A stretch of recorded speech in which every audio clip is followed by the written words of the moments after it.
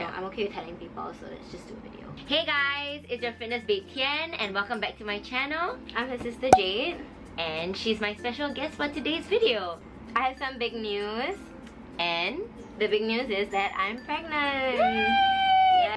Jade is 34 weeks, going on 35 weeks pregnant, and no one can tell that she's pregnant. I was walking all the way until I was like 7 months pregnant, and nobody, well, in my 7th month of pregnancy, and nobody noticed anything because obviously I had the best personal trainer to keep everything tight. I had like the best nutrition plan. I had like, you know, everything was really well thought out. So when Jade first told me that she was pregnant, obviously I was thrilled and so excited. So I immediately went online and I got myself pre and postnatal certified so that I can take care of her, making sure she's healthy and strong during this period. And yes, and also for the baby. Which sister would take a course for you just to get certified so that they could keep everything tight. And thanks so much for doing this video, because I think it's very useful to a lot of, you know, mothers to be. I think this is a great video to show them, you know, you can still stay fit, stay active and stay healthy throughout your pregnancy and even after that. Okay, honestly, like I never had this line. I never had that line. Okay, I think this is like the fittest that you've ever been. Honestly, yes. It's super weird because now that I'm pregnant, my fat has increased by like 2%. So there is some body fat increase, but my muscle mass has increased so much more than my body fat percentage, and I'm like so surprised. Doing my pre and postnatal course, I read up on a lot of different exercises, like lower back strength and abdominal strength was very important for you. Yeah, but I mean at the same time you also strengthen the other parts of your body, like your arms and your legs through the workout. She was so scared of losing her abs and using like that flat stomach. I'm always really proud of that like center line that you have in the middle of your stomach. And I was like kind of sad that I was gonna lose it. Super weird because now I'm like pregnant, right? And I have a baby like that's literally in my rib cage, but I still have the center ab line and I still have the obliques. That's like pretty. I'm pretty surprised. Yeah. And I'm just like, is this normal? 6-pack pregnancy. Yeah. 6-pack pregnancy. So something else I've been very proud of Jade about is the fact that she's been doing a lot of cardio. Almost every day, you know, she goes for a walk in the morning. She's been practicing, you know, pushing a stroller with my dog inside. Yeah. The looks that I get. I know. Oh my god. She's been doing her morning walks, her evening walks. So yeah, I'm really proud of you for doing that. But she still traveled quite a lot, you know. I think when we went to, we did Bali together.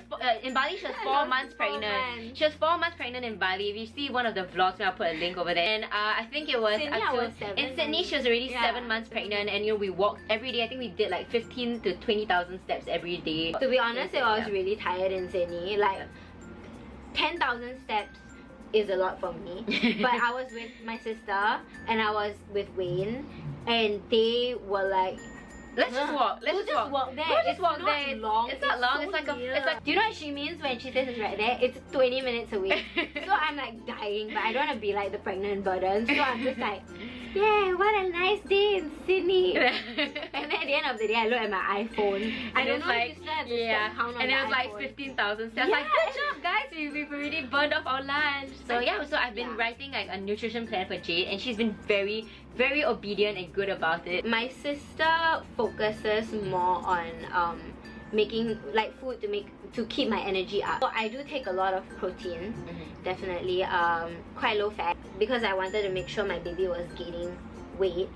Milk protein was really important. But there is a limit to how much protein you should have. So you know what she did? She drank my whey protein. She drank my protein shake. So I've been slowly trying to take in more protein. Like slowly trying to incorporate it into my diet. Yeah. So she's been taking things like chicken breast and fish. And something else that she's also been taking a lot of is lean beef, because her iron levels are a bit low. We actually did a blood test and it's on the lower side. So I think it was very important that we incorporated more iron into her diet. So that comes from red meat. She just came off a keto diet, so she was on the keto diet. It's really good for me. I just ate whatever she ate. On the keto diet, I was eating a lot of ground beef and steak. So I just gave her all my meal prep basically. But I still have the cravings, so that's really difficult.